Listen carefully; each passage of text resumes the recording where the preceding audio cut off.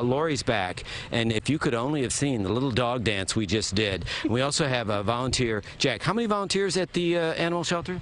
We have about 400 volunteers. What? You have 400? Oh, did I just scared all the dogs? You have 400 volunteers? We do. We have an amazing group of volunteers, from cat socializing to just being advocates for the animals to dog walkers like Jag. How, you're 50 years old? Not you.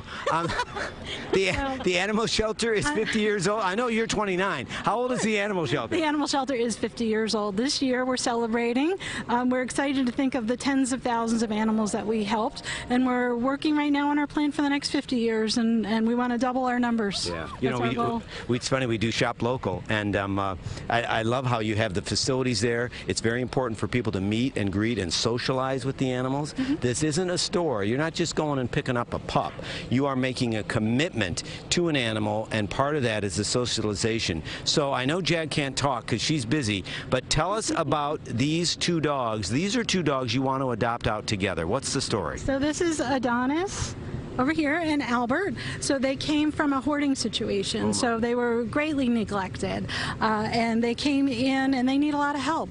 It takes Adonis a little bit of time to get used to people, but once he warms up to you, he's a loving animal. So Adonis is the tan one. Correct. And when I met Jag, Adonis went right and hid between your legs. But if you weasel your way into this guy's heart, then you got that. But it's going to be a process and a commitment, right? It's an absolute commitment, but the reward is double the love. Yeah. You know, and again, you want to adopt these out together. Correct. They're a bonded pair.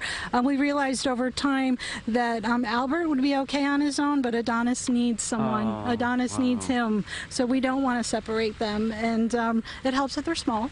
But we do want to make sure that they go together because they find comfort in one another. So we're going to go from small to big. We've got some great big dog stories coming up as well. And we've linked your site to our site. You're right over there on Route 10, the Mount Pleasant Animal Shelter. You're dynamite. Lori's going to stick around and be my co-host because we're a bonded pair now. We and thank you. And Cindy, great. You know, and Cindy, you know, it's every dog has a story, and that's why, you know, you have to do your homework before you adopt a dog. Back to you. Definitely. You have to get that right fit.